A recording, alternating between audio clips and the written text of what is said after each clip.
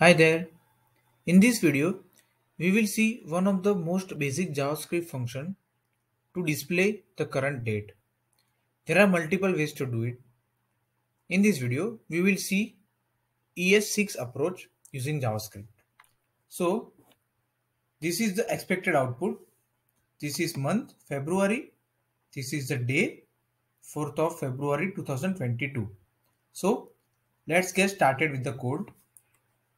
So, we need to declare a JavaScript date object. So, how can we do that? We can start writing code like let today is equal to new date. Okay, and this date object has multiple methods. The first one is getDate. So today dot get date. This will return the current date. We console it later. The next one is month, current month is equal to today dot get month plus 1 because JavaScript returns month from 0. So to get the current month, we need to make it plus 1. Okay. The next one is year. We need to use constant because it will not change for now. Constant year y variable name is equal to today object dot get full year. This will return the current year. Let's see. Let me console all three variables. The date, let me console month, date, and year. Console. Ignore this. And as you can see, the February 4th, 2022. So this is what we want. But we need to make it in better formatting. For that, we need to write down few if conditions. The first one is we will check if current date is less than 10, then we will append date with 0 and using template literal. So 0 and the variable in curly braces. Okay, and let's just console to see if it is working. So as you can see, this is 04 but in string. So why this is in string, we will see it later. The next one is if current month is less than 10, then again month is equal to template literal string 0 dollar and in brackets month.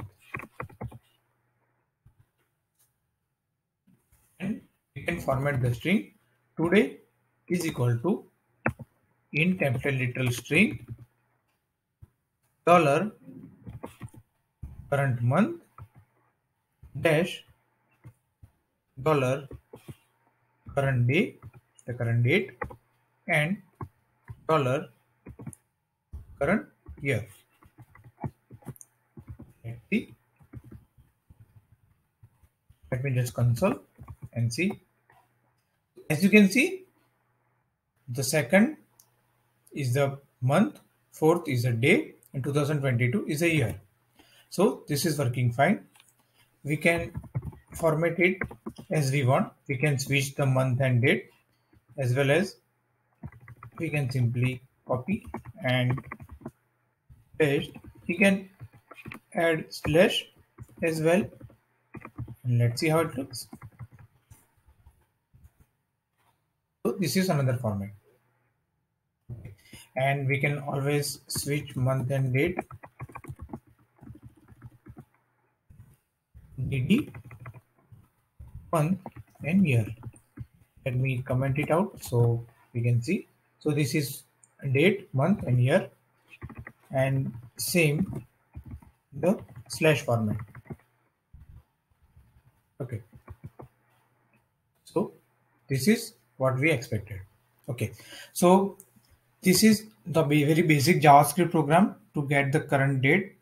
Here we need to note that declaring a JavaScript date object are based on the time value, that is the number of milliseconds since 1st January 1970 UTC.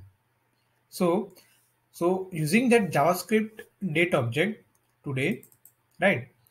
The getDate method is used to get the day of the month for the specified date according to your local time.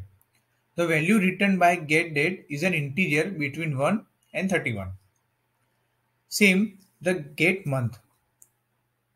So the getMonth method returns the month in the specified date according to your local time as a zero-based value, where 0 indicates the first month of the year. The value returned by getMonth is an integer between 0 and 11. 0 corresponds to January, 1 February, and so on. And in the same manner, getFullYear, that method is used to get the year of the specified date according to your local time.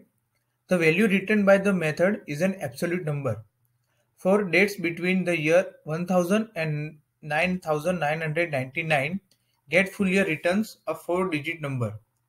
Example 1980 is the example. So this was a very basic JavaScript program to get the current date, and hope you enjoyed it. Please subscribe to my channel if you haven't subscribed yet, and see you next time around. Thank you.